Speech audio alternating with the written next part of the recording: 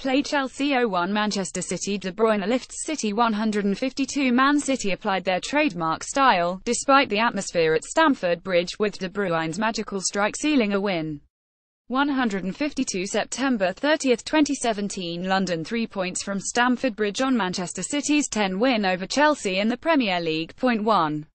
City respond to United win with statement victory at Chelsea. Manchester City responded in the best possible way to Manchester United's emphatic home win against Crystal Palace by reclaiming top spot in the Premier League with a 10 victory away to champions Chelsea. Kevin De Bruyne's long-range strike on 67 minutes sealed the 3 points for Pep Guardiola's team, who avenged last season's double loss to Chelsea by inflicting the home team's second league loss at Stamford Bridge this season. It was a dominant performance by City, who forced 3 crucial saves from Chelsea keeper Thibaut Courtois before taking the lead. But the 35th minute loss of top scorer Alvaro Morata to a hamstring injury left Chelsea having to sit deep and hit City on the break, denying Antonio Conte's team the chance to maintain their impressive recent form. This was City's first real test of the campaign, however, and they responded magnificently.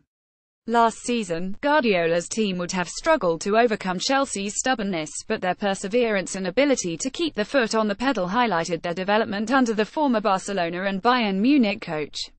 City were simply too powerful, with too much variety in the game for a Chelsea team that had been buoyed by the midweek Champions League win against Atletico Madrid in Spain. The visitors could have won by a greater margin, but the win moves them back ahead of United on goal difference. It's just a pity that we will have to wait until December before the Manchester rivals face off in what promises to be the game of the season so far. Point 2. Chelsea pay price for offloading De Bruyne. Jose Mourinho has a lot to answer for at Chelsea, namely allowing Kevin De Bruyne and Romelu Lukaku to leave Stamford Bridge during his second spell in charge. De Bruyne was only given 2 Premier League starts during his brief Chelsea career, with the Belgian telling Mourinho that he wanted to move away and play regular football after growing tired of being overlooked.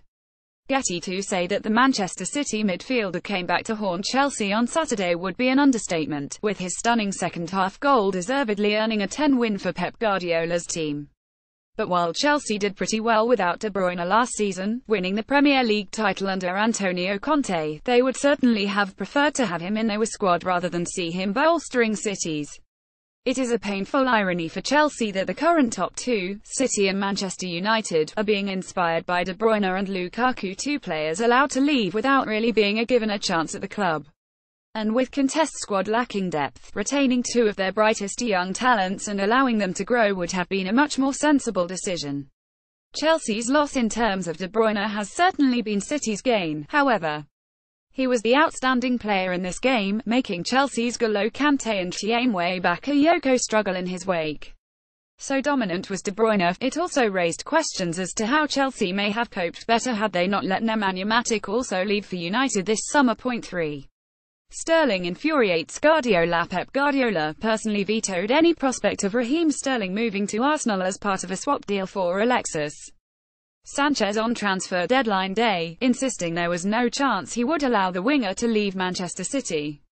But while Guardiola makes no secret of his admiration for the former Liverpool player, Sterling continues to infuriate the City manager with his decision-making in the final third.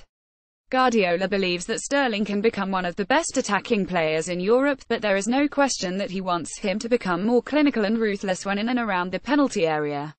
In the first half at Stamford Bridge, Guardiola reacted furiously when, after being picked out unmarked on the right, Sterling failed to find a City teammate with a cross into the penalty area. It was a sloppy cross by Sterling, who rushed his delivery, and Guardiola made a pointed gesture at the England-wide man to register his annoyance.